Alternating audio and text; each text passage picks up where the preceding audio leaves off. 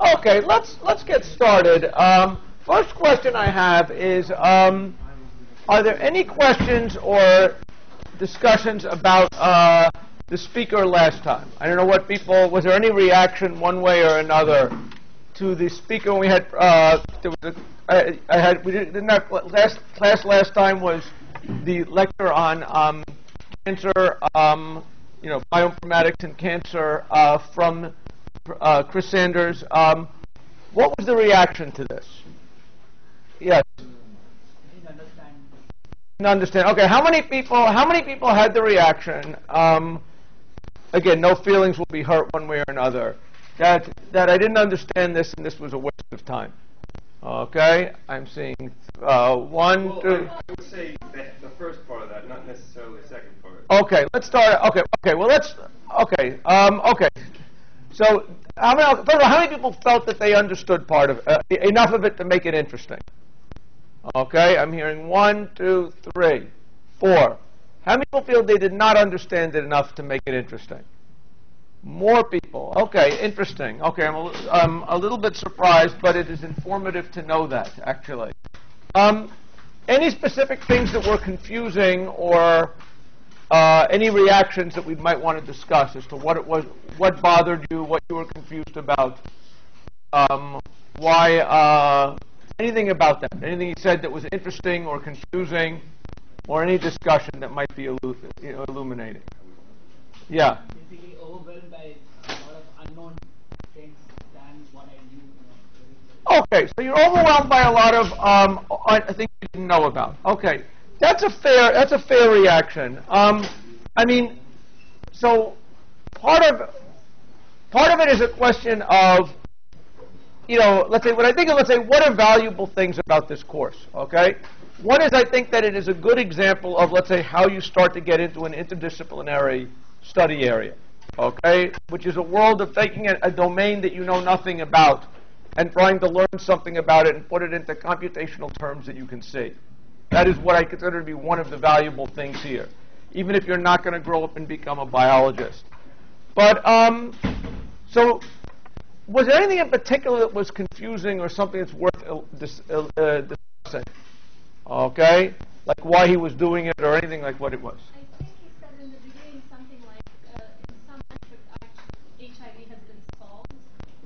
Okay, so there was a comment, sort of a throwaway comment in there at the beginning about HIV being solved. But not being socially solved. Well, what it is, by that, what he meant was that HIV is a disease that, when it first emerged, it was this untreatable plague, and if you had it, you were going to die, and that was the end of it. Now, probably over the last, I will say it's about 15 years or so, they developed this multi-drug therapy that basically turns HIV into a chronic disease.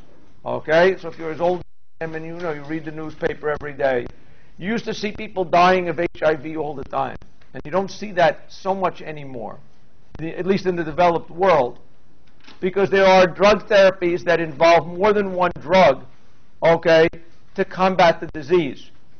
And that was basically what he was remarking about it. The thing that I guess is interesting about the multi-drug idea is one of the reasons for it involves evolution, okay, and that maybe is one thing that's interesting. With cancer is a genetic disease. And, what basically happens is you get a bunch of cells that are quite malformed, but they have the property that they grow quite rapidly. That's basically what a cancer cell is. And what happens is that if you have a drug that kills cancer cells more than regular cells, that's good. But often what happens is that the population will evolve to avoid the resistant, to become, if there's one particular drug that is killing these cells, the cells may very well evolve a mutation that lets them survive against this kind of a drug. And then basically within a certain period of time you end up with a tissue sample that is, you end up with a tumor that, is still cancerous, is still going to grow, and is now resistant to the drug that was working. And so one of the ideas that they have is sort of, well, what if you give it multiple drugs at the same time, each of which are targeting cancer cells? It's harder to evolve a mutation against both of them simultaneously. If you design something that's going to make it, if you have a mutation that makes it one drug less effective, that cell will hopefully still be wiped out by the second drug, and it won't come to take over the population. So that's one part of the subtext of what he's talking about. Any other questions or comments about anything he said in there that was interesting? Okay, interesting or confusing or bothersome? Okay.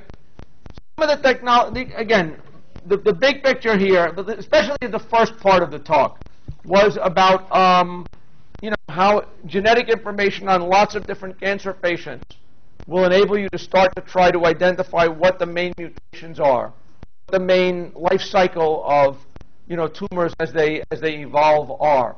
Okay, and that's, I think, the stuff that's more clearly relevant to what we're talking about. Questions or comments about that? The idea basically is we're talking a lot here about sequencing. The truth is that by the time you guys are old enough to get cancer, your genome will be individually sequenced. Okay? And what he was basically talking about is, at this stage, we're trying to sequence enough cancer patients to study them, to figure out what we will learn to help you by the time they're ready to sequence your genome. That's, I guess, the big picture. Any questions? Any questions? The second part of the talk, I guess, was dealing more with modeling questions. Again, so far when we talk about the biology we've talked about, we've had this idea that genes make proteins. In fact, it's not like they're just lumps of things that you just sitting around. These proteins interact with other proteins to turn on other proteins, to turn them off, to stick in complexes. And we'll talk about that a little bit later. That's why he was talking a lot about these networks of proteins. Remember, towards the second half of the talk, he started producing these graph diagrams, vertices and edges, and said, hey, this protein interacts with the other. And there basically is this network of one protein interacting with another, which is important to understand how biological systems work.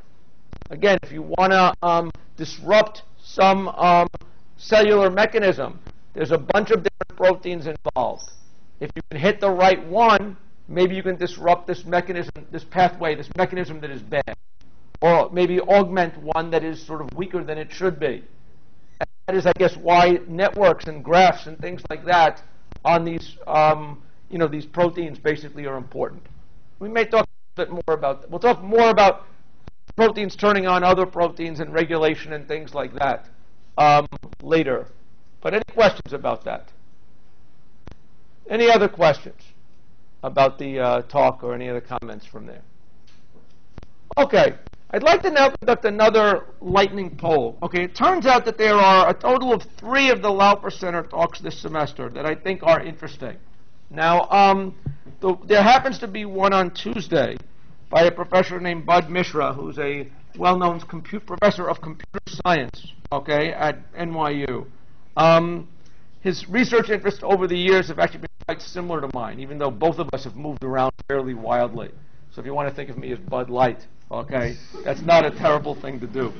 But basically, he's going to be talking here about certain algorithms of assembling genomes. So again, he's going to be talking here about, we've been talking about genome assembler.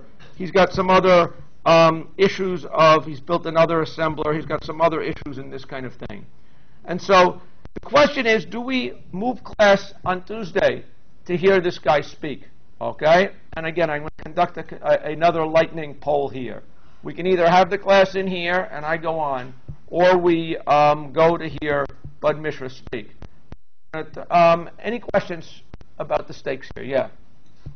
What do we miss out on if we don't? Well, things slide. You will miss out on the stuff that I think is most missable in the middle of the semester. Okay? Because, so basically I know you have a finite number of class periods. I will eliminate the stuff that I consider most expendable when I have to make those kind of decisions. Okay? Any questions about that? Any other questions about the stakes here? Okay? So I'm now going to conduct a lightning poll here. Again, I promise not to look at you guys' face, okay, in the videotape. Who here would like to see us go to hear Bud Mishra give the talk on assembly? Raise your hand if you would like to see us do that. And I'm counting on Paulina to add this up. And who here would rather we not have this in half class? Raise your hand. Okay? How many people said that? No one. Okay. So I'm glad to know how popular I am. Okay. So on Tuesday we will see Bud Mishra on the assembly again in the chemistry 412. Is that good? Any complaints about that? Okay, good. Okay. So let's talk about that. The other logistical thing that I would like to hear us talk about. Are there any questions about Are there any questions about homework 1? Okay. Yes. Yeah, I had a question about how the gene sequences are in nature. Are they cyclic or are they sequential? Okay. So there's a question here about are gene sequences linear or sequential? Okay. I guess I would say but linear or circular. Is that what you mean? Yeah. So the answer is, as in most things in biology, is it depends. Okay? Most of genomic information that we talk about is arranged in chromosomes. For the most part, the answer is linear. Okay? That DNA sequences are in chromosomes. They're linear things. Okay? In today's lecture, I am going to mention something. Certain things called plasmids. Sometimes small pieces of DNA in cells are circular. And these are important things, like the genomes of mitochondria. These are like little organelles that sit in cells that help, are involved in sort of energy regulation, metabolism within cells. And these happen to have small circular genomes. Okay?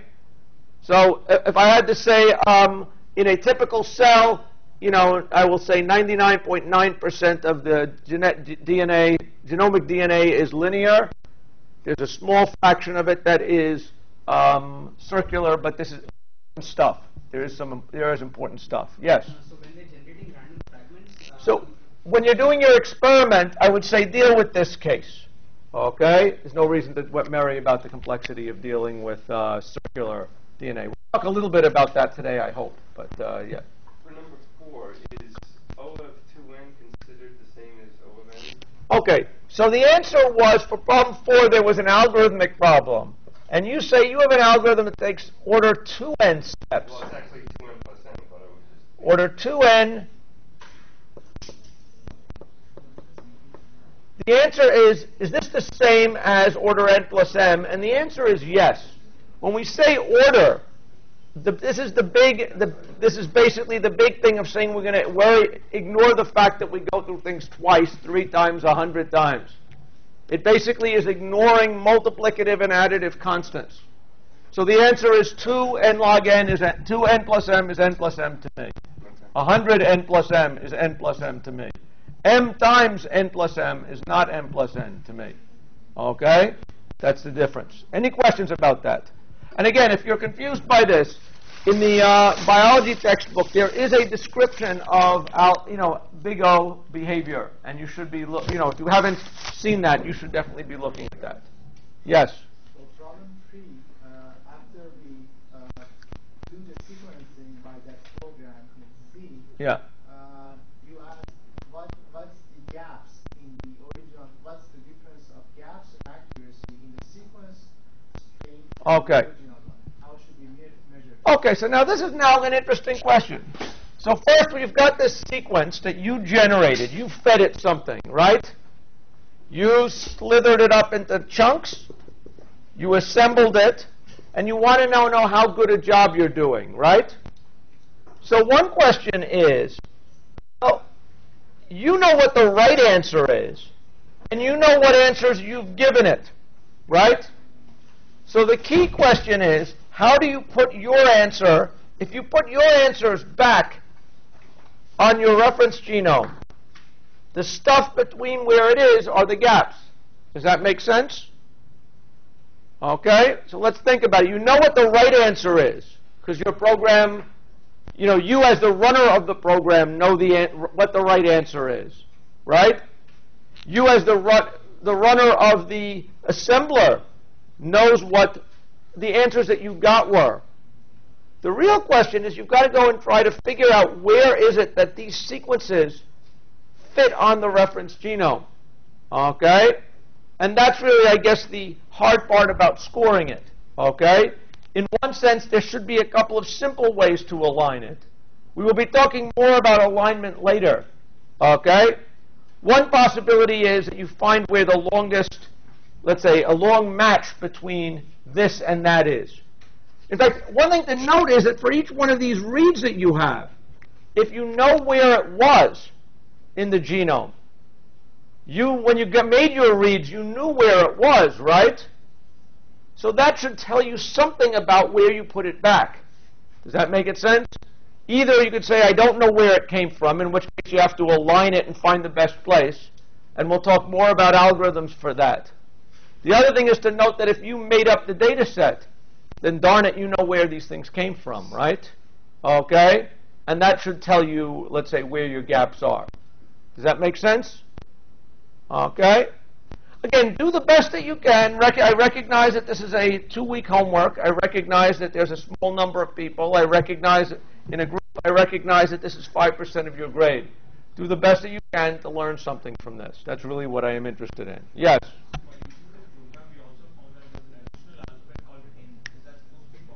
Okay, so when you use the assembler, you came back with an N. N is the, not DNA letter, but the GenBank letter for don't know what it is. I know there's a base here, but I don't know what it is. Everybody get that idea? And of course, it's much more useful to put out an N than it is to put out a knowingly wrong guess, right? It's much more useful to have a chunk of sequence with an N and another chunk of sequence right next to it, knowing that this is close to that, rather than have two separate contigs, right? If there really is only one base difference, that's a good thing to know. So if you look at the GenBank database, they have an alphabet for A, C, G, and T. They have N. They also have letters for every subset of A, C, G, and T. So let's say you think it's an A or a C, but you don't know which one. There is a letter that sometimes gets omitted for that. Okay? Probably you don't have to worry about it, but recognize that that makes sense to have that in the sequence. Okay, in the database sequence. Any other questions about it? Yeah. Two questions. My partner and I submit 2 copies of the. Okay. The question is, what do you submit? You and your partner get together, produce one sheaf of papers. You staple them, and you write both your names on them. Is that understood? So I do not want to get 2 copies of the assignment. Okay, with one with your name on it and another with your partner's. It has to be graded twice. That's silly, right? Both of you write your name through it, and you will get the same grade.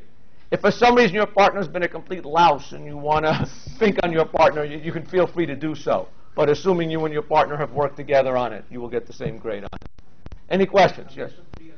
What? Groups of 3 are allowed. No more than 3, I think, is probably 3 is probably a good upper bound. Last question is, in the first 2 questions, it says write a 1-page paper about your experiences, and Yeah. detailed topics about for investigation. Right. So there are 4 subtopics under each of those questions. So is it necessary to solve only You have 1-page paper. You have a 1-page paper to write. You have 1-page paper to say intelligent things about. Okay? So the intelligent things that you can say. Okay? And, you can only fit in 1 page, right? Yeah, but is it required to solve all 4 subparts? It's not required. It's not required to solve all parts if you do a better job with your 1 page on some of the parts. Okay? Does that make sense? So do an investigation. I don't want you to get overwhelmed by trying to figure out what I'm trying to do. There's a problem. Study it. Tell me that you learned 1 page of what you did and learned. Okay? And if you can't find 1 page that you didn't learn, then there's a problem. Okay? Yes? Should we submit it electronically? No, you should submit a sheet of papers. Okay? A printout. And these printout will be physically given to be graded. Okay? Any questions about that? Okay? Yes? Question about the cap to assembler. So basically, sometimes it tries to match the reverse complement of a particular DNA sequence. Okay, so you're saying that there's a problem with that the assembler sometimes tries to map reverse complements. And that is definitely true. So if you think about it, what are we doing here? in an assembly problem. You had your original genomic sample you wanted to sequence. You remember you made a lot of copies of it. You chopped them up in a blender, okay, and you started sequencing. It is not clear once you had your fragments whether they came from the top or the bottom strand, okay? So in fact, that is actually a problem that you have in assembly, okay? Is that for the most part you don't know that they're all from the same strand. You know that informationally each piece is the same, because if you had the original, the top strand, you can compute the reverse complement, and vice versa. But you have the hard part that when you see one of these things, you don't know if it's on the top or the bottom. You're trying to reconstruct the top, okay, or the bottom. It doesn't really matter which. But the pieces you have do give you the problem that you don't know where they're from, okay? And so that's why it will probably try to convert these things into reverse complements sometimes and do things with them. I Yeah. understand that it does a complement, but why reverse testing? Is it because it is always read from 5? It's always read, right, so the reason why you have the reverse complement thing, our molecules are always read from the 5' end to the 3' end, right? And on this molecule, this is read from the 5' end to the 3' end. Does that make sense? And so that's why, you know, one thing that your assembler probably did is once you gave it a set of sequences, probably the first thing it does is it computes the reverse complement and sticks that in there too, and hopes to assemble 2 copies of the thing.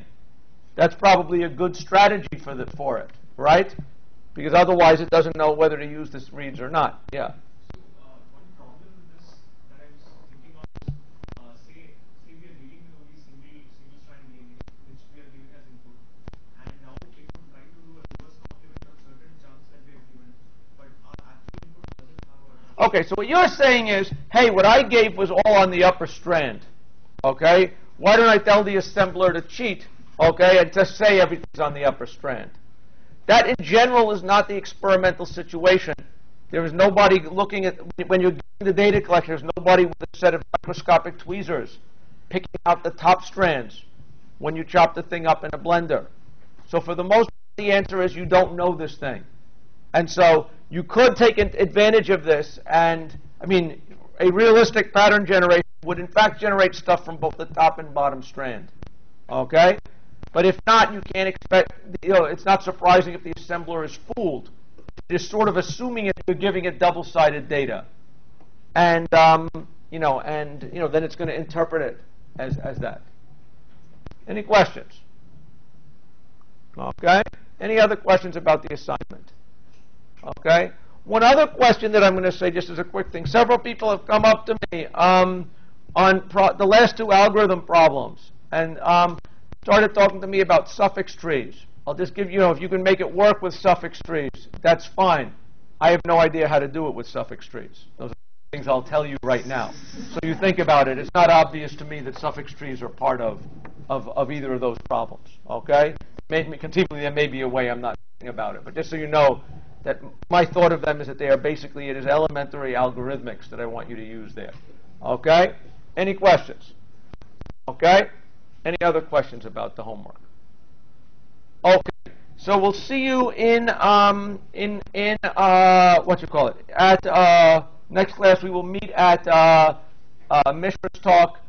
Since we'll be at Mishra's talk and it's confusing to turn things in, I will let you have till the Thursday class when we actually meet in here. And at the beginning of class, you can turn in the homework then. Okay? Does that sound fair?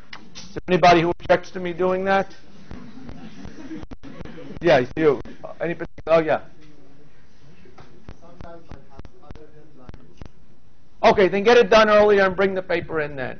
Okay. Is there anybody? How many people have real objections, honestly, to me not collecting them till Thursday? How many people had objections? 1. Okay. I'm sorry about that. Okay. Okay. Get it to me. If you want, get it to me early, and I'll say thanks. Okay. Any questions? Okay. Now let's get started with the real material again. Any other questions, logistically or technically, or anything like that? Okay. Good. Okay, so what I would like to now talk about are, last class, again, we've talked a lot about the realistic questions of assembly, and in fact, it sounds from the homework that lots of you guys are now getting into the issues that really happen in assembly. So this is actually good.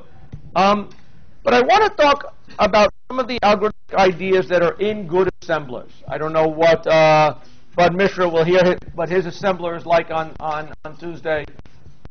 It wouldn't surprise me if underlying it you will hear one of the data structures a suffix tree or a suffix array. And so I want to talk about these data structures because these are very good, important string algorithmic data structures that are useful in critical and, let's say, sequence alignment, large-scale sequence mapping, in assembly, okay? And they enable you to do a lot of algorithmic problems very quickly and very efficiently. Okay, they're really amazing things once you know how to work with them. And so I'd like to spend today talking basically about these data structures in more detail. Any questions so far? Okay, what I'd like to do is just review quickly what is a suffix tree. Actually, maybe now we'll go to the, maybe we'll get rid of all this here just to start fresh. So what is a suffix tree? A suffix tree, as we talked about before, is a trie, okay, meaning basically a tree, a rooted tree where there's a character associated with each edge, okay? And it was a trie was a rooted tree on words, where there was a path from root to leaf representing each word in the input. Does everybody agree with that?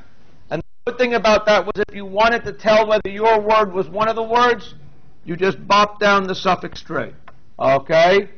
Comparing it character from character to the trie. You wanted to match a word. Is this word one of my words in my dictionary? You just went down from the trie. And in time proportional to the length of the string you were trying to compare, you could tell whether it was in there.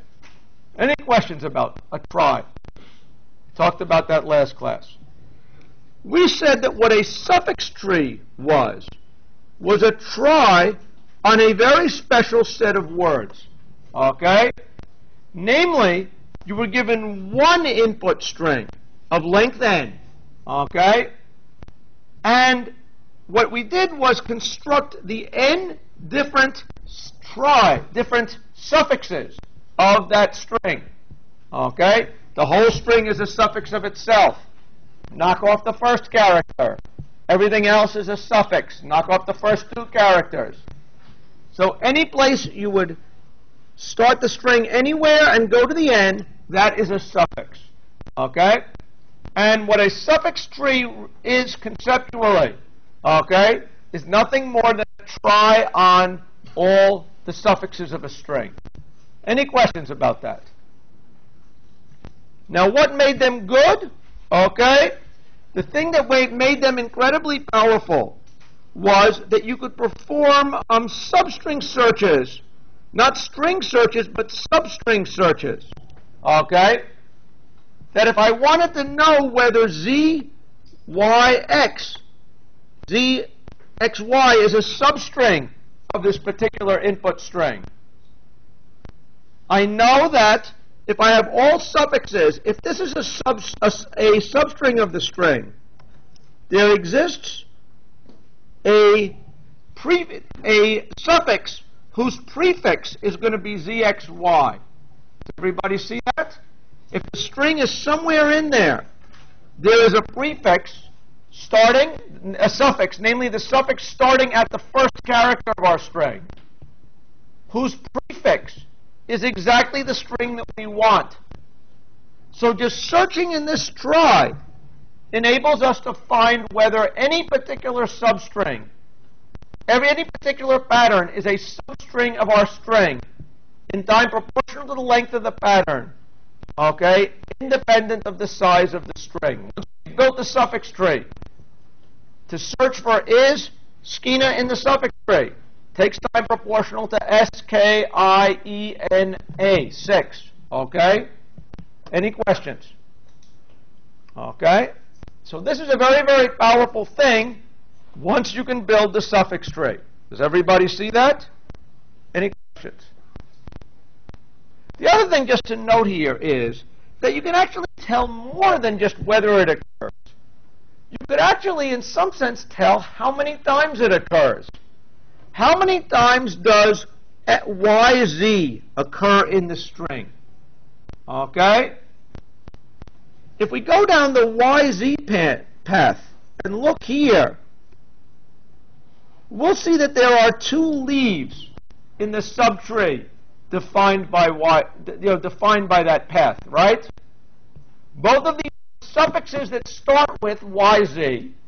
Both of these are distinct suffixes that start with YZ.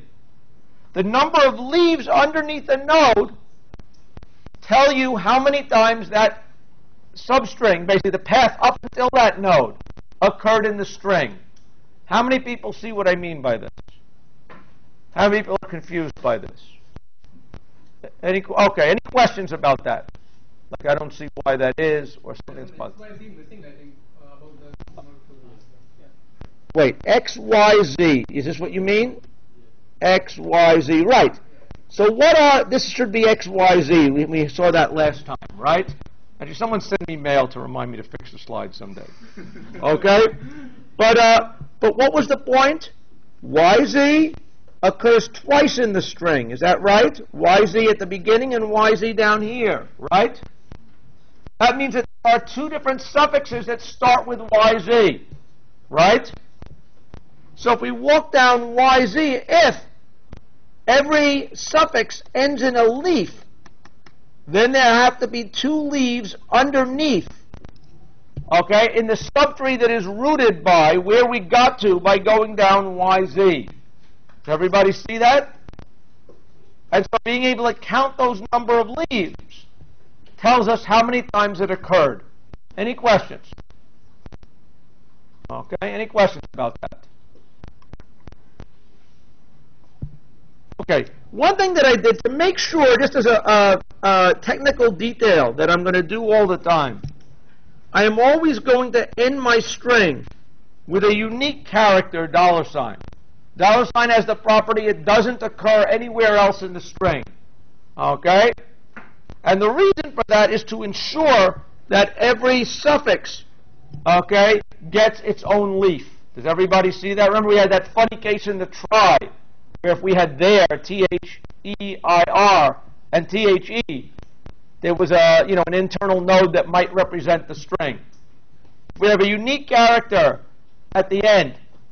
All pairs of suffixes are going to split off. Okay?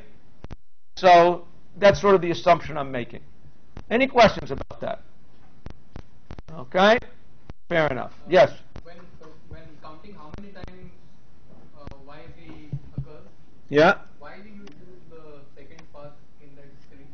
Why not use, let's say, the first part, X, Y, Z, and then... Wait, so you're saying why is it that if I want to count how many times YZ goes in, how would I find that out? Well, let's look. YZ cannot possibly be here. This is the X branch, right? Okay. This is the Y branch. So, I mean, I sort of have a compressed representation here, if you think about it. Wherever there's not a division, not a branching in a node, I sort of collapse that into an edge. Okay? But does everybody see that all strings starting with Y, all substrings starting with Y, are down this branch? All substrings starting with X are in here, and all substrings starting with Z are in here. Okay? So there's no ambiguity about where I go down if I want to find all instances of YZ. YZ has to be on the Y branch, and then if there's another branch there, once I'm at the Y node, I go down to the Z node. And then anything that starts with YZ is underneath this node. Any questions about that? Yes? So how do you know how to label the first branch there? So why YZ instead of YZX? Wait a second. So, say again what your question is? I'm sorry. For the first branch, the top row. Top row, wait, which top row are you talking about? This? So the top branch is XYZ, YZ, Z, $. Okay, this thing is, I mean the actual tree. okay, in the entire tree, note that for every one of these suffixes, there is exactly one leaf for it. Do you agree with that? Yes. Okay, so what's the question? No, I mean, I'm trying to get it, not trying to be cute. Okay, so if you take the tree to the right of that arrow. Yes? Okay. How do you know to have YZ instead of like YZX? How do you determine where to? Okay, so YZX. So the important point is, first of all, recognize that there was this mislabeling. X, Y, Z. Is that right? Yeah. Actually, I have a term. It should be YZX, actually. XYZ going down. But that's not the point. The point being that each one of these nodes in my tree, what is the representation of it? Essentially, it is a pointer for each letter of the alphabet. There is an X pointer, a Y pointer, a Z pointer, and a dollar sign pointer, right? So the root is represented by pointers to 3 trees. Actually, 4 different trees, right? And these are other nodes. And so if I'm looking for YZ, I know it's got to be down the Y branch. I'm going to hit another one of these nodes. It's going to have a Z path. That's how I found it. Okay? Any questions? Any questions about how this thing works? Okay? So the great thing is I can find substrings in time proportional to the size of the substring once I build the tree. Yeah, question. So when we build the tree for the first time, do we build it in reverse? Like we start from the dollar? Question of how do you build the tree? Our purpose is you go to an algorithms book and you find how a suffix tree building algorithm. You implement it, or you download the code from the net and you run it on your string. That's how you're going to build a suffix tree. Okay? Well, actually, let me be a little bit less glib. The trivial way to build it, if you say, I need to know a way to build a suffix tree, it should be clear that you can build a suffix tree exactly the way that you built a trie. Remember last class we talked about how you build a trie? You have a bunch of strings you want to insert. You walk from the root. You insert another one by walking from the root. The moment you get a branch that you haven't used before, you insert the nodes corresponding to the rest of the suffix in there. So if your answer is, how can you possibly build one of those? It should be clear that if you understood how to build a trie, you know how to build one of these. Does that answer your question? Not quite. Like, how do I first choose that the very first prefix has to be X, Y, Z? Okay, the question is, how do you choose which prefix it is? Note that, again, I'm not sure I understand exactly. When you're building a trie, what's the question? I think what some people might be missing is the fact that there's nodes on the XYZ branch for each of those letters. Nodes on those XYZ branches. On the XYZ branch, there's nodes going down. If you just have it. Okay, so the question is, okay, maybe this makes it easier for you. Okay, does it make it easier for you to think that there are these hidden nodes? Okay, that I'm not talking about, that I didn't show. Okay, you're 100% right that there are, if we think about these as tries, these hidden nodes. Does everybody agree with that? Now these nodes are not so interesting because they only have one thing going in and one thing going out. Does everybody agree with that? That's why I didn't show them. Okay, so that may be the question that you're answering, and if so, that's a good question and a good thing to see. Okay. So my picture here is not strictly a trie of suffixes. I did a little bit of a compression here, or a hiding of things, right? Okay? Turns out, though, I did that for a very good reason. Okay? So let's think about this, though. I'll talk about what my reason is in a minute. Okay? So what is, let's just try to go to the next slide. Next. So the question is, how much space does a suffix tree take? Okay? Obviously, the time that it costs to build it is at least the amount of memory that it uses. If every operation writes one chunk, one thing to memory. If you use a quadratic amount of memory, then darn it, you're going to be using a quadratic amount of time to write that stuff. Does that make sense? So the first question is, how much memory does it take to build a suffix tree? Okay? In the worst case, I want to claim that it should be clear if I have a string of length n, and I go and implement that, and I have all these explicit nodes and things like that, how many nodes or characters will I have as a function of the size of my string? Okay, I think I hear the word squared, quadratic. Okay, does everybody see that there is a danger here? Okay, that this is going to be a quadratic-sized tree. Would it always be a quadratic-sized tree? Yes. You say yes. I say the answer is no. What would be an example of a string where it wouldn't be quadratic-sized? The same character. Right. If my string was A, maybe I'll have a dollar sign here at the end, right? What would the suffix tree of that look like? There is going to be a long path of A, and there's going to be a dollar sign off at every branch. Does everybody see that? So that is not a good example of that is an example of a string where, in fact, it would only take a linear amount of space. How many people see that? Okay, good. Okay.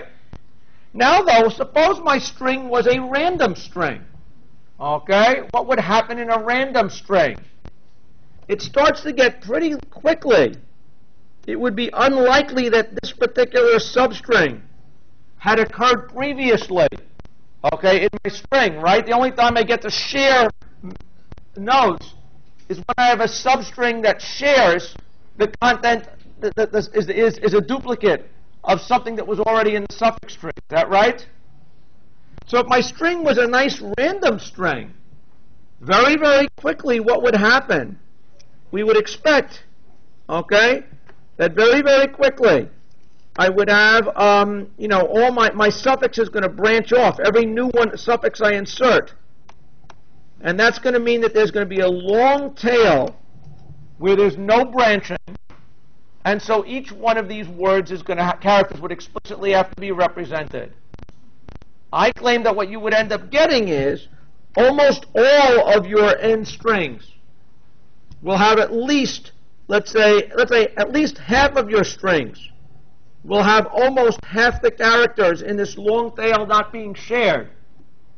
That is some kind of an argument that at least, let's say, n squared over 4 or something like that nodes are going to be needed in the tree. Okay? Any questions?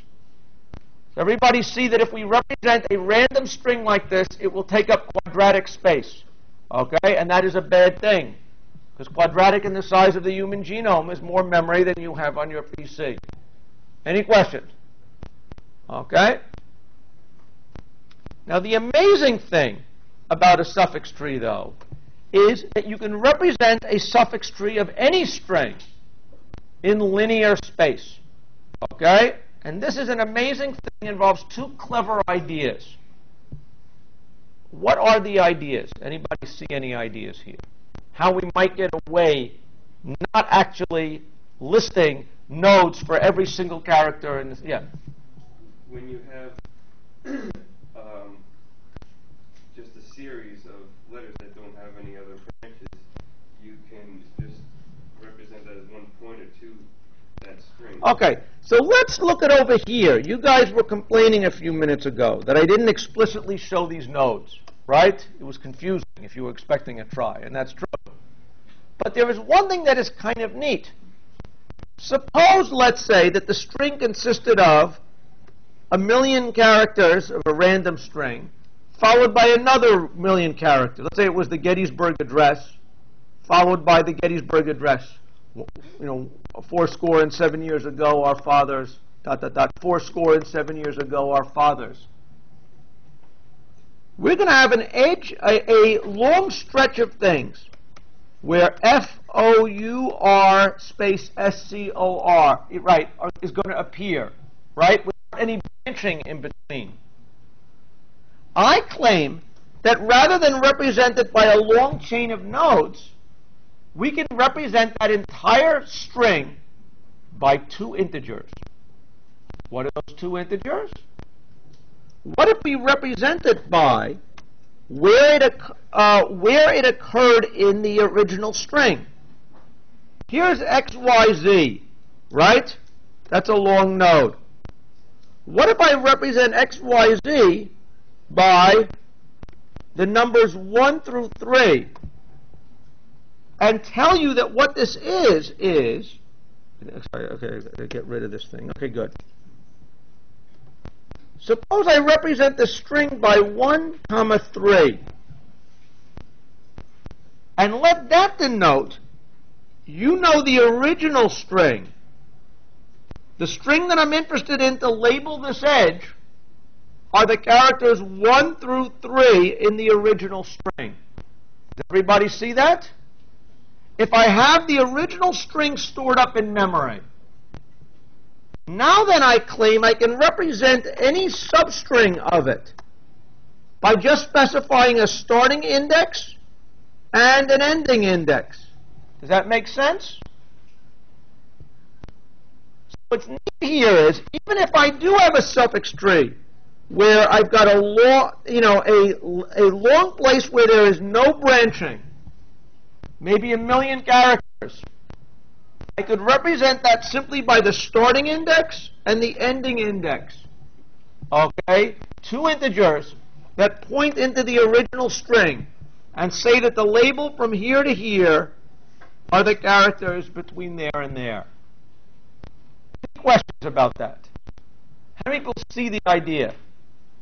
How many people don't see the idea? This is a very clever idea. So now I don't have to represent long runs of strings. Okay? Any questions? Each edge in my suffix tree is going to represent basically by 2 integers.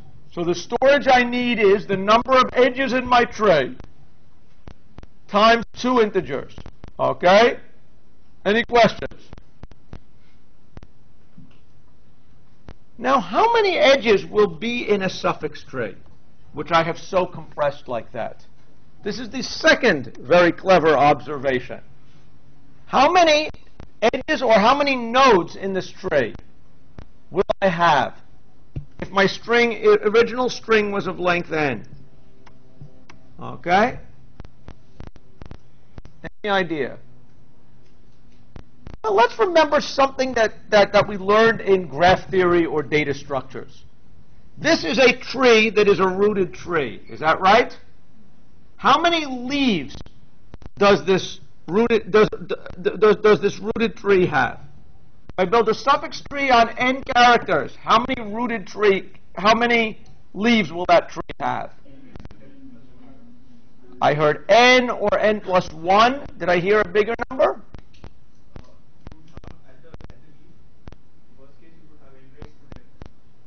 No, the number of leaf nodes in the tree.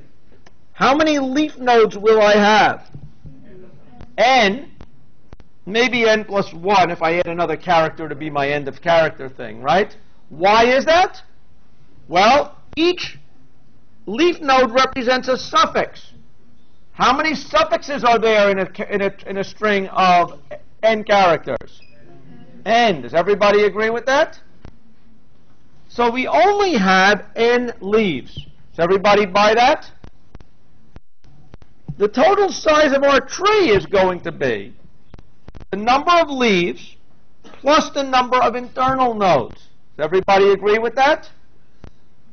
And how many internal nodes are there if there are n leaves? N divided by 2. I want to claim at most n if they all branch at least twice. Note that if I am allowed a skinny twig, if my tree looked like this, ka-chunk, ka-chunk, ka-chunk, ka-chunk, right? with no branching. Here I've got one leaf. How many internal nodes do I have? As many as I want, right? But if I have a tree that is a binary tree, every node has at least 2 children coming out. How many internal nodes must I have? If I want to have an internal node, I need at least 2 things under it, right? If this is an internal node, I need at least 2 things under it. Eventually, I'm going to stop.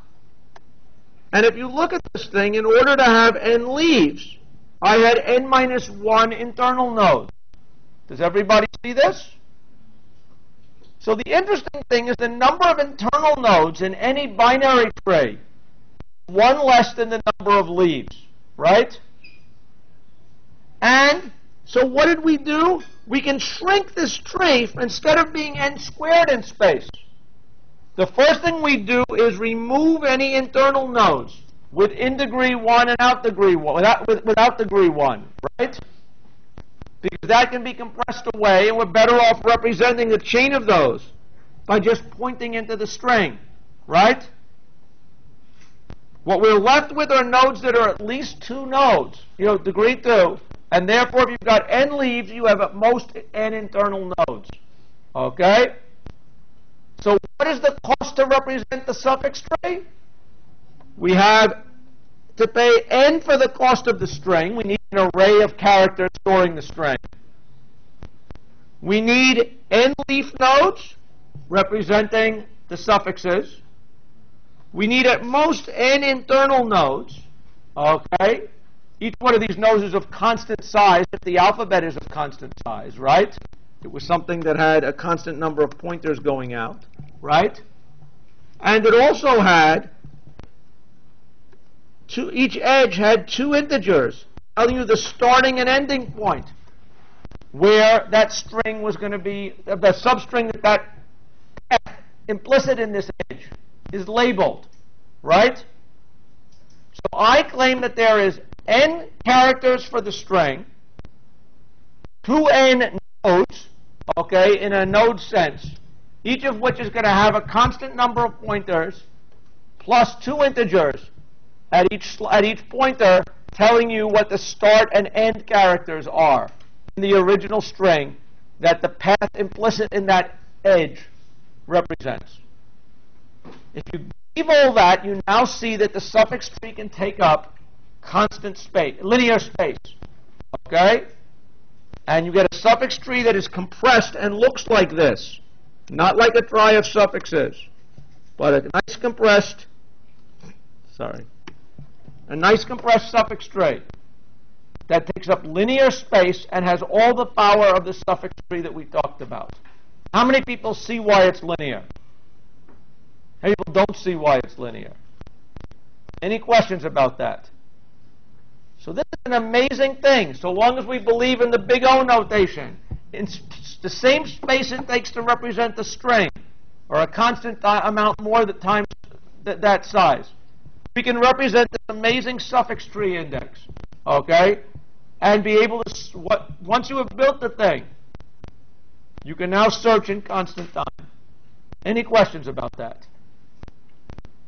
Okay, so this is an amazing thing, okay? And we should respect this. Okay? So just to summarize everything I said, okay? We can store it in linear space by collapsing the degree 1 nodes into paths, and paths into references to the original string.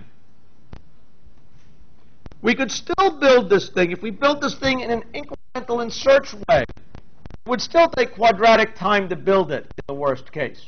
Okay? So we don't seem that we've done anything. Except that there are amazing, powerful algorithms that not only store the thing in linear space, but actually can build it in linear time. Okay? I don't want to go through these because they're somewhat complicated, and we can use them as a black box. But you should now believe suffix trees are useful for searching. You should believe that you can store them in linear space. And you can believe that some smart people have figured out how to actually build it in linear time So basically, it is quite a reasonable thing to build a suffix tree. And this is what I was trying to mean when I misunderstood your question. If I had to build a suffix tree, I can go over the web, I can go into Google and type suffix tree implementation, and I will go to a place where there will be C code or Java code to build suffix trees, okay, in linear time and linear space. Any questions on that? Yes?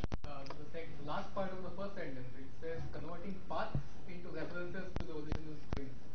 Okay, by that what I mean is that in the original tree, remember, the problem we had was that there was a simple path where there was a long path of nodes without any branching point. We wanted to reduce the size of this thing, right? Each one of these nodes had a letter associated with it before, remember? A, B, B, A. Okay? That represented a substring in the original string, A, B, B, A. So what I'm going to do is now replace this in my new compressed suffix tree. Just one edge, not that whole path. And the labels on that path I need to store. I'm going to say this was in the 13th position in the string, 14, 15, 16. Just say that this is in positions 13 through 16. If I want to find out what those characters are, what am I going to do? I store my string. You want to find out what the first character is to search? It's in spot 13. Okay? Oh, it's an A. That's interesting. Okay, what's in the next character? It's in spot 14, 15, 16. Okay, A, B, B, A. Is that your question, or what's your question? I mean, now there is no ABBA in that tree. There's no ABBA in the tree, but there is an ABBA beside the tree. Okay? There is the string. So what do I need? I need to keep the string, and I need to keep my compressed suffix tree. Between them, I have every bit of the information that I had in the original suffix tree. Everybody agree with that? That's what you can see. It's all there, and in constant time I can get at it, right? If I want to know what this character is to match, is ABBA a substring? I know that here is a node. I know that it's starting with character 13. 13 is an A. Is A the first character of the string that I'm looking for? If so, fine. If not, it's not here. I got to look down another branch, right? Or there may not be a branch for it. Okay? Any questions? It depends upon the exact way I organize my nodes internally. You know, there's a lot of constant equivalent ways you could do that. Okay? Any questions? So the suffix tree is an amazing and an amazingly useful thing. Any questions about it? You can build it in linear time. You can store it in linear space. You can now search in constant time, in time proportional to your pattern length. Is your pattern there? Any questions? Okay, so you should definitely understand suffix trees to that level. Any questions about that before I go on? The other thing, though, that's amazing about suffix trees, okay, is that you can solve a lot of other algorithmic problems with them efficiently, even without, which are not about searching for a particular pattern, okay? The same way. So now we agree we can use it as an index. So if you tell me, oh, I want to be able to store the human genome, and I want to quickly answer whether a particular subsequence is in the human genome, build a suffix tree of the human genome, you can do that, okay? But a suffix tree can do more if you think about them in the right way. And so what I want to try to now show you are 3 different algorithm problems where you can use suffix trees in clever ways to solve them that seem impossible without them. Okay? So the first one is a problem called longest common substring. Okay? I give you as input 2 strings, let's say livestock and sea liver. And I want to find out which string, what is the longest string that is a substring of both of them. In this case, it's live, okay, because live is a substring of both of them. There's a string of length 4 in common, okay? Can someone without a suffix tree, let's say, give me an idea how you might do this problem. Okay? I now give you two strings. One is of length n, one is of length m, and I want you to find out what is the string in common between the two of them that's longest. Yes? Dynamic programming. So we'll talk more about dynamic programming later. So I don't know if I want to completely do it. You want to say live, stock, and C liver. What you're saying is that there is a point in this string I, here I equals 1, and a point in the other string, here number 5, okay, that there would be a string in common here. So you're right. One way you could do it is with something like the Smith-Waterman algorithm we'll talk about later, which is a dynamic programming algorithm. If you did it that way, it would be order n times m. Okay? Is there a simpler way to do it without such magic? Okay? Let's think about it. How else would you solve this problem? Okay? Is there any other kind of an algorithm you might use for this? Okay? Given two strings, try to find a common string between them. Okay, now you're giving the magic, okay? But as far as a simple way to do it, what else might I... Anything you will come up with, I claim, there are a couple of different quadratic ways you could do it, right? Possibly. What if we build a suffix tree on one of these strings? Okay? That would take n time. Is that right? Okay? How could we use the suffix tree of C liver to help us find the longest substring that matches? Anybody give an idea about that? How would we do it? Let's think about this. Suppose I built a suffix tree on C liver. I could now start and walk down it from root down on live, right? L-I-V-E-S, bombed off, right? So I've got a match of length 4. Now let me start from the second one, right? Does everybody see that? I-V-E-S, that was a match of 3. Does everybody see that? If I could do those matches in constant time, it should be clear that once I have spent n time to build the suffix tree of C liver, okay, I could now walk down it from each position in the other string. If there's m characters in the other string, each walk will take at most m steps, right, till it bunks off the, till it bunks off the bottom. There's m spots. Each takes m steps. That would give an m squared algorithm. How many people see that? How many people don't see it and want to see it? Okay? So based on this, there's a couple of other naive algorithms. But back in 1970, Knuth, no less a man than Knuth, thought this problem did not have a linear time algorithm. How many people have ever read Knuth's books in here? Okay, some of you are aware. It was the primal algorithm god is a guy named Don Knuth, and he wrote a wonderful series of books which sadly people don't seem to read anymore. How many people read them? Okay, how many people did not read them? Okay, you should go and read Knuth's books. Okay, they're still wonderful and relevant. But he thought this problem did not have a linear time algorithm. But he thought this 3 years before suffix trees were invented. Is actually a very easy solution, okay, using suffix trees. Not easy, but a clever, quite understandable solution. The idea here is, as I think you were starting to mention, okay, what if I build one suffix tree containing the first string, when I build one suffix tree on a string, okay, where my string is the first input, which I think was livestock, a pound character, which is a character which doesn't exist in either of the strings, and then the second string, which was C liver. Right? Does everybody see this? My string is going to be C liver or livestock, pound, C liver. And maybe I'll put a $ at the end of it and build a suffix tree, right? what is going to be interesting if I build a suffix tree on this string?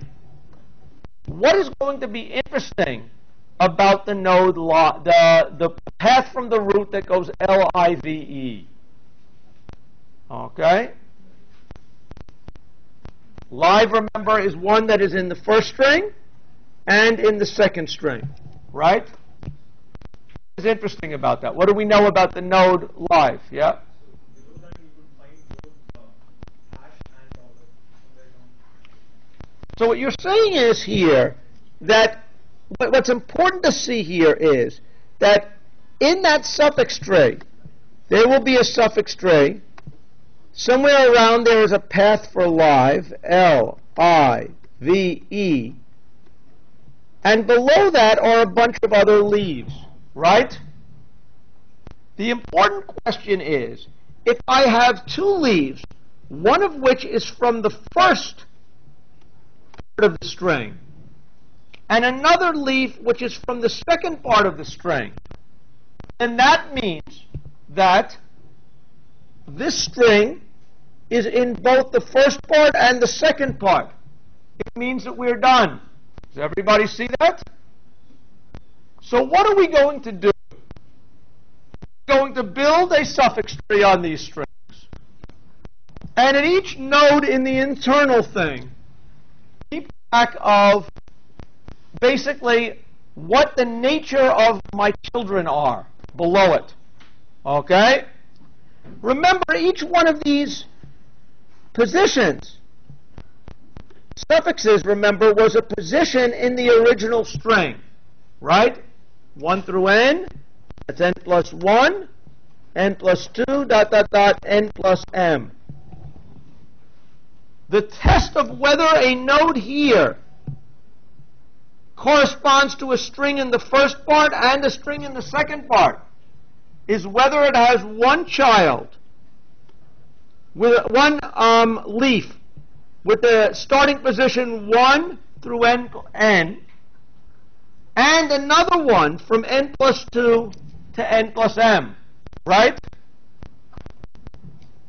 Suppose I now do a depth first search traversal of this tree, right? It's a tree.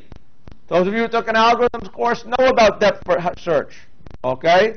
Those of you who didn't, I understand and I'm patient, okay?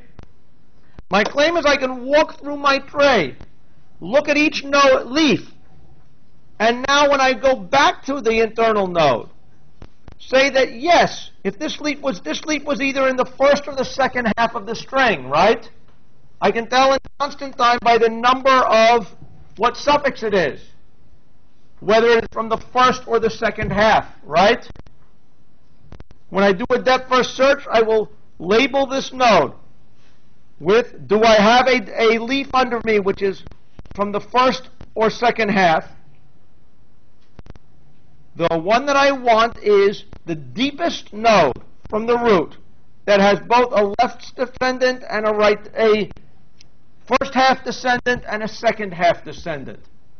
And I claim that by properly labeling the tree, the root nodes of the tree, okay, I can tell that in the course of a depth first traversal, which is literally the size of the tree. Okay? How many people sort of see it? How many people don't sort of see it? This one may be confusing. Okay? Any questions? Okay?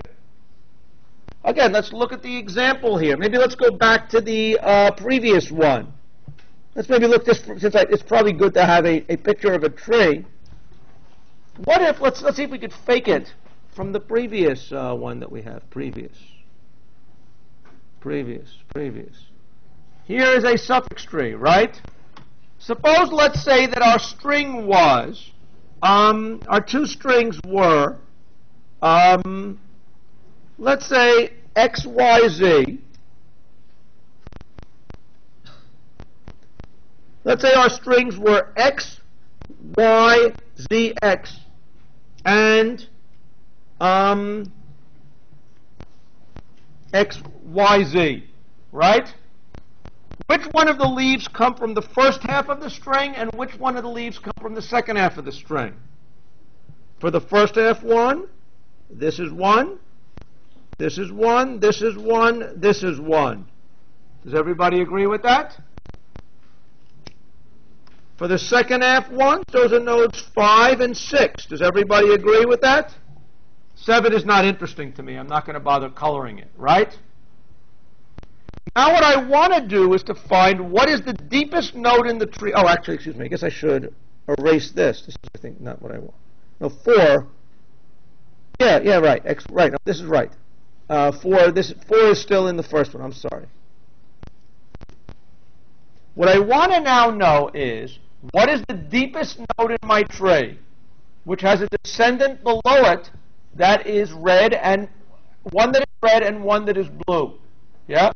Why are the other dollar signs blue? Blue means, so here what I'm assuming is I'm going through my algorithm where my two inputs were. One was the string XYZX, the other was ZYZ. Is that clear? Okay? Now, when I concatenate the string together and build the suffix string, that's what I've done here, right? The red ones are the suffixes that correspond to the first string. This one, that's red. Right, but you have... The blue ones are the ones that correspond to this. I guess I should make it blue, right? Okay? But you have a red dollar sign, blue dollar sign. No, what I have are not red dollar signs and blue dollar signs. The important thing that what I have here are, I have red suffixes and blue suffixes. Note that the suffixes here, this was the number 1, 2, 3, 4, right? The red ones all corresponded to the suffixes from this, this, and this. The blue ones corresponded to the suffixes from this and this. Does that make sense? See, there's 4 red ones and there's 2 blue ones, right?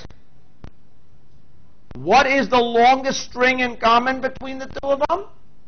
I want to find what is the deepest node, measured by number of characters, that has both a red thing under it and a blue thing under it, right? This is nice and deep, okay? But what's the problem? The children here are red. If I propagate this up on a depth first search, all I've got underneath here is red. Does everybody see that? If I propagate my children up over here, here I've got red and blue. Does everybody see that? And this tells me, oh look, I've got red and blue, and I've got a string of length 2 that does that, right? Here is another place, though, where it is red and blue. This one only has a string of length 1 labeling it, right? So what is the deepest place? The deepest place is over here, and YZ is the longest string in common between this and this. Does everybody see that? This is actually, I think, labeled effect. I'm even going to blow this up. I kind of like this example, right? Let's say zoom. Let's see if I can figure this out. Zoom. Trouble, I don't think it'll let me zoom. What do I have to do? No. If I close it, I lose my markings. So I can't zoom in on it with my markings. Okay, you have to see this now. Any questions about this? I think this should now be clear. And so if it's not clear, I'd like some questions. Any questions about that? So basically the idea is I build one suffix tree with both strings in it. Okay? Which takes linear time. I then will do a depth first search of the tree and propagate up the colors. Okay? Namely, is it from a first half node or a second half node to each node? In the course of the upward traversal back, I will find what the longest string common to both of them are. Any questions about that? Yes? I'm still not entirely sure. So for the very, for the last row, for the leaves, how do you determine what, which... How did I determine that whether a leaf was red or blue? Yes. The answer is by its number. Okay. Each leaf, remember, I mean, I've now obscured it, but I don't know if you can still see there's numbers written under these things, right? They correspond to suffix 1, 2, 3, 4, 5, and 6, right? So which are the suffixes from the first string? The ones from 1 to 4. Right? And why are they the numbers 1 through 4? Because the first string is of length 1, 2, 3, 4. Right? So basically, based on just the numbers of the suffix, the number defining the suffix, immediately tells me whether it's red or blue. Right? And I just have to propagate that up to the internal nodes to get what I want. Any questions? Question? Yeah.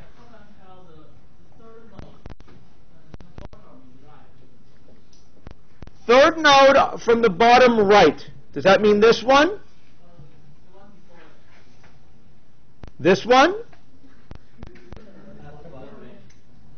This one? Well, what is the number here? This number I thought was number 3. This was, remember, again, if you looked at my drawing, remember, I'm still missing, as I always have been, X, Y, Z. Right? What? It's length 5, but that meant that it started from over here. This is the suffix that's represented by this node. This node is a leaf, right? The representation of the path is the root to leaf path. Okay, yeah. We need the pound sign, so that particular tree. The pound sign is really actually just decorating. The pound sign is not, anything I've done here I can do without the pound sign. Okay? But you cannot promise that one edge is going to exclusively... Oh, okay. So what was the reason for the pound sign? The reason for the pound sign was to make sure I didn't have any string that was in common that straddled the pound. That is really what I'm trying to avoid. Right?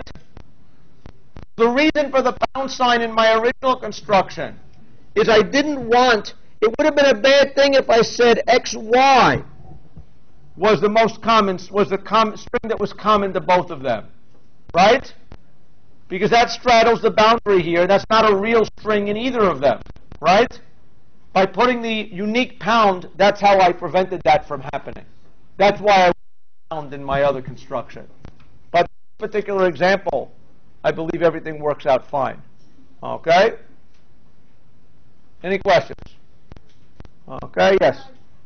So to determine the longest substring, you just compare all the substrings that you find and find the largest? No, to find the longest, I'm now going to walk down the tree. I'm doing depth first search on this tree, right? What does depth first search do on a tree?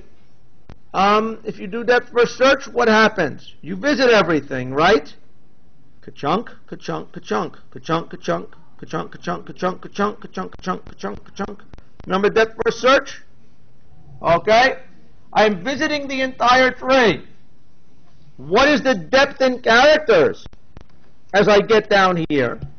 Well, this node is, this particular edge, remember, was specified by 2 integers. Here, let's say it was 4 through 6. 4 minus 6 plus 1 is 3, right?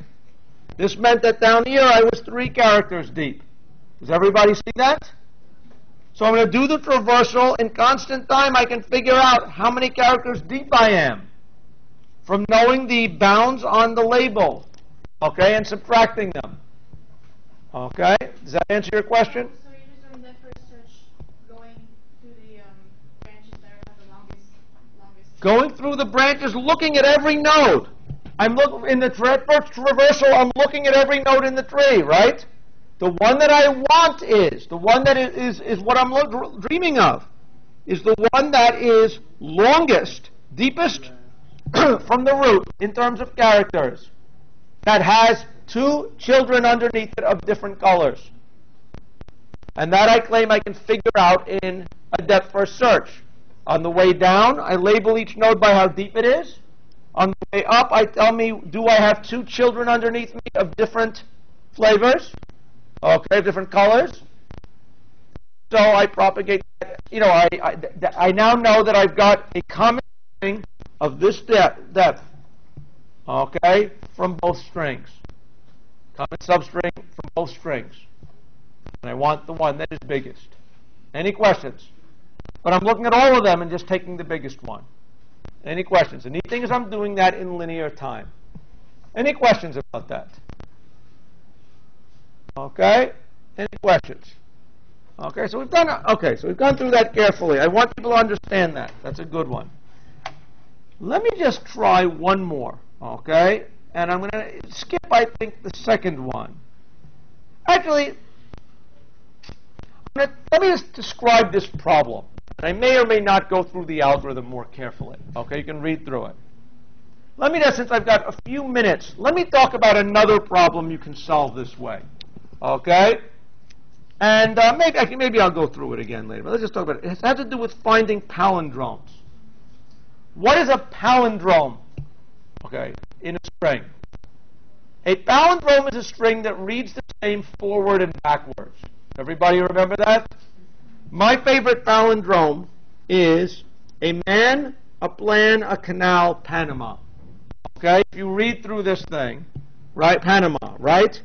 A man, a plan, a canal, Panama. Right? Does everybody see that? Does anybody else have a favorite palindrome that they use? Okay. So palindromes are interesting things in English, but turn out to be very important in biological sequences. Okay? We've said something, but not exact palindromes. A palindrome